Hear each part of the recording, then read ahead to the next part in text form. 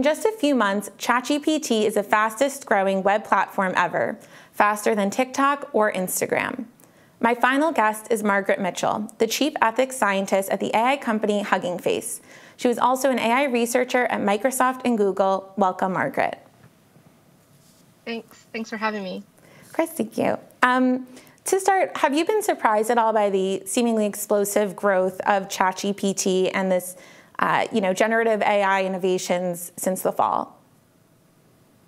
I haven't been surprised that people got really excited about it. The amount of excitement exceeded my expectations because the technology isn't something that is a fundamental improvement over where we've been for the past year or so. That said, the fact that the general public can now use this technology made it clear that this would be something that people found exciting. So it's not surprising, but the amount of excitement is somewhat surprising. Yeah, I think there's been a lot of discussion in terms of the rollout of ChatGPT, and now we have rival products that are on the market that Google's introducing, as well as both companies saying that they're going to be using AI-powered search engines more and more. Do you think that sort of arms race, as it's being described, is concerning at all in terms of products hitting the market before they're ready, and is that posing any concerns? Yeah. Well, the frame of arms race is already problematic because it puts into light a sort of warlike and belligerent approach to developing technology, which I think is already sort of a problematic perspective. But beyond that, the kind of things that this technology is useful for are creative uses, helping experts expand on things, really being assistive and augmentative if you already know about something, or helping you be creative in storytelling and this kind of thing. Using it for facts and things like search is the exact opposite of how it should be used, sort of. You can do sort of fact-based work or non-fact-based work with this technology, and it's great at non-fact-based work. So the fact that there's been this sudden urge to implement this technology in search seems like trying to just use it sort of as this hammer that you have, and you have this, you're already a tech company and you use search, and so you'll put it in there, but it doesn't actually make a lot of sense for that purpose. Yeah. What are some of those risks that you see this technology posing, especially for an everyday user who's playing around on it? What should they be aware of in terms of what this technology poses? Yeah, so I think your previous guest already covered a lot of this too. But basically, if you understand that it is very good at saying things that sound plausible but aren't correct, then it's a little bit easier to work with it, but it can be very persuasive. And so even when you come in and intellectually knowing that it tends to make things up, it's still there's still sort of a bias we have. It's called automation bias, where we tend to believe things that come out of a machine sounding factual. So it's a real issue that we'll perceive factuality when it's so good at sounding like it is facts, but it's not. So that's one big issue. Another issue is that it can be sort of persuasive. So I think some of the conversations that have been coming out over the past few days that people have been seeing, you kind of get a sense how you can really be persuaded by the kinds of things it's trying to get you to do or want you to do. There's the New York Times piece out today where Kevin Roose is talking about how the Bing chat is trying to get him to leave his wife and things. And so you can imagine that people who maybe have less of a grip on reality or who are very easily persuaded might be persuaded to do things that are really problematic. It's a big concern I have. So this is where concerns around extremism come in, and sort of feeling like empowered to do problematic things that can hurt people. So that's another really big issue. And then, of course, there's also the sort of biases. Who gets mentioned and who gets not? Who gets associated to their accomplishments and who gets associated to what they look like, right? And and these are known to reflect gender biases, racial biases, all these societal biases that we already have reflected in the data and that the system picks up. So you really have to work with it with a grain of salt, and that can be really hard to do when it seems so convincing.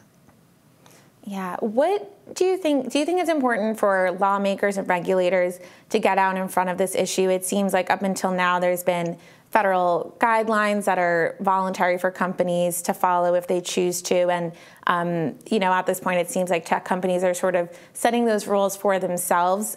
Do you think that we can trust the tech companies to do so, or do you think that lawmakers really have to get on top of this? I would love for lawmakers to get on top of this, and I can speak to the kinds of things that would be particularly useful. I think that some tech companies have demonstrated that they're not capable of any sort of self-regulation in this environment. So, for example, you need to demonstrate that you're able to do due diligence on a technology, so looking into what are the harms and risks in addition to the benefits. And that has largely been work that technology companies have tried to bury. This is something that affected me very personally in my career.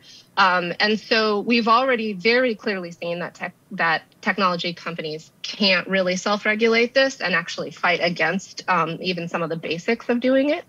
So it would be super useful if lawmakers could do something sort of proactive here. There's a few basic things that one can do. So one is around system performance, so actually reporting how the system works in different situations. I worked on this thing called model cards, which is basically documentation. So you can think about how crazy it is that these kinds of models and systems are released without any real documentation about how well they work and in what situations they work. We sort of have documentation for lots of other things. We have nutrition facts for food. It's so strange that such powerful technology doesn't even have the basics of documentation. So that's one thing, documentation that would include evaluation of how it works in different domains and with different kinds of subpopulations. So who tends to get mentioned and who doesn't? Is it erasing Black women, for example? How is it interacting with people from different subpopulations? Is it giving a just and pleasant or good experience across the board? So that's one thing. And then the other thing is around data. And I would really, really love to see more work coming out of the US in particular on data and data governance. So these systems are learning from other people's data. So you and me, we write on the web. Maybe this transcript is on the web, and that's sort of fair game for these systems to learn from. But actually, you might make the argument that the transcript of this should be owned by the Hill. And that you should be compensated for this interview if Microsoft is going to be making money off of it. And similar for artists, similar for writers. There are like news articles behind paywalls that the system can just scrape and then provide as summaries. And that also means that if it's providing summaries, then people aren't clicking through to the websites to actually go to them. And if that website relies on ad revenue, now they're not making any money either. So it's really important to pay attention to how the data is being sourced. And there are three main things that I think is useful to drive this. The 3 C's, consent, compensation, and credit. So people want to be attributed for their work. People should be compensated for their work. And they should be able to consent to whether or not the things they put out online can or cannot be used in this technology. So I would love to see regulators take a really serious look at how this data is working and what can be done to put some rights back in the hands of the people actually creating the data. Yeah. Do you think that there's any concerns that this poses heading into another election in 2024 or local elections before that in terms of how bad actors can maybe use artificial intelligence for that? Do you want to speak about that a bit? Yeah, I mean, I'm already worried about that from previous elections. There are already sort of bots on social media influencing people and creating this illusion that there are a lot of like-minded people who were, pro-Trump or whatever it was in the U.S. election, when a lot of them were just sort of synthetic. And so now that the technology is even better, you can imagine this proliferating all over the place. So these sort of bots all over social media, the different kinds of things that we use, like Facebook, Twitter, TikTok, whatever the kids are using these days, in order to try and influence people to think that things are that things happened that didn't happen. So the sort of fake news idea. There's also now the ability to generate realistic looking images. So not only can this kind of generative technology be used to generate false information, misinformation, but also be used to generate pictures and videos that go alongside it. So now you can't even really trust what you can see or read online, right, about the sort of things going on relative to politics. And so I'm really concerned about sort of bot armies that proliferate, that create misinformation alongside synthetic videos, that tie politicians to things that didn't happen, but really rile up people and encourage them towards more extremist views. We should be preparing for this right now. It's like already happening. So the chop world. Yeah, thank you so much for your time. I really appreciate it. Yeah. And that brings us to the end of our program. Thanks again to Margaret Mitchell and to all of our guests today. Thanks to all of you for watching. For those of you who missed any of the conversations this afternoon, we'll have video from the event up on our website shortly. I'm Rebecca Klar. Hope you enjoyed the program and have a great rest of your day.